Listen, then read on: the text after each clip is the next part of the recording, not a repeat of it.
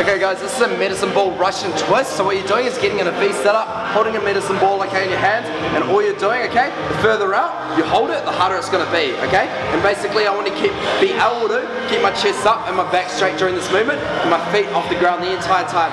What we're doing, rotating, touching the ground, coming around, rotating, touching the ground, okay? Controlling this movement the entire time, right? We're keeping our core nice and tight, so inwards, okay, towards our spine. So we're keeping that core nice and tight during this movement, okay? Going around and coming around, okay? That, guys, is a medicine ball Russian twist.